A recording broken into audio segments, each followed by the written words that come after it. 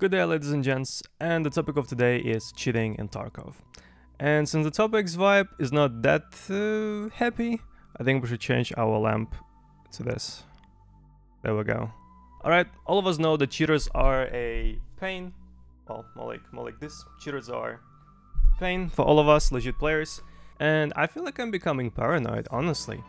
This wipe has been so far one of the worst wipes in which cheating has prolonged for so long since the beginning. Cheating was pretty bad in the past few wipes as well, in the beginning of the wipe. For the first 2 weeks or something, it was very difficult to play, but after the first week and a half, 2 weeks, it kind of was going down and the game became better.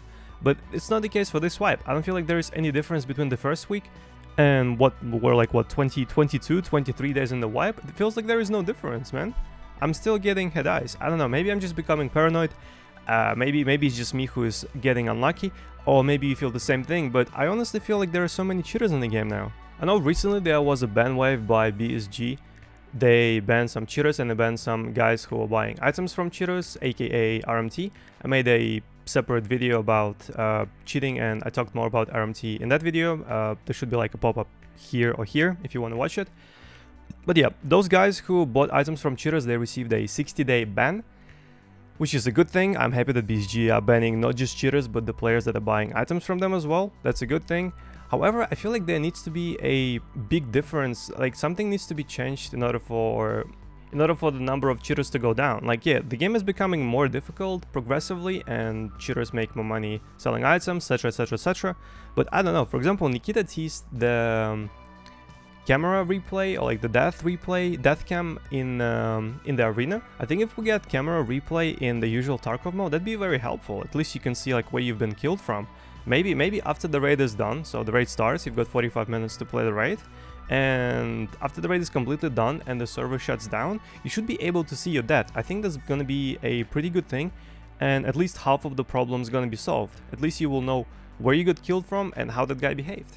Once again, I wasn't really thinking about making this video in advance. It's just every single day I was getting wrecked like this non-stop for the past, I don't know, a week or so. And I don't know, man, I just want to speak out loud. I just want to share how I feel. I would also love to speak about Rengar's situation for a bit. In case if you didn't know, Rengar got killed by a guy and it looked very sus to him. So he reported him in the game and he also made a clip and sent it to BSG. I don't really blame him. Watching the way he died, I probably would have done the same. And that guy got banned, and he went on Reddit saying that don't kill streamers, you're gonna get banned. And I think a few days later, the guy who got banned, he got unbanned, and this whole situation kind of went down. And people were thinking that he just manually got banned as soon as the Rengar sent the clip, but I think this is not the way it works.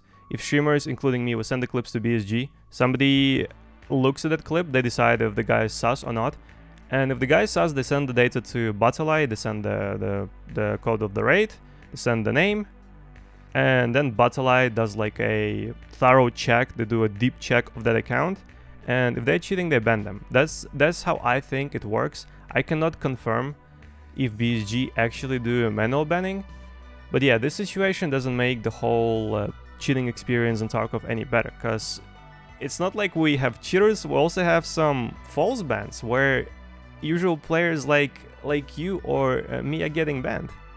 I know BSG have been taking a break for the new year, people were resting, and now they're coming back to work, so we're gonna get fixes, we're gonna get patches, and I hope they're gonna address cheating in some way, because man, this shit needs fixing.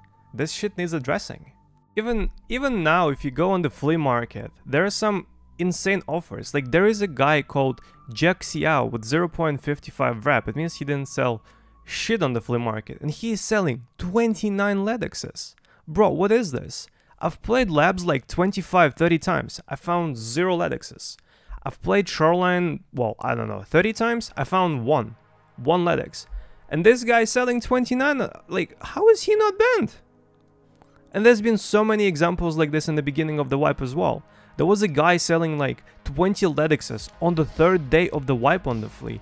Why is this not getting tracked? This is what needs to be changed. We need more bans, or at least thorough checks of the player accounts based on statistics. If somebody is selling 20 Ledexes on the 2nd day of the wipe on the flea, he needs to be checked. Yo, he needs to be checked, man.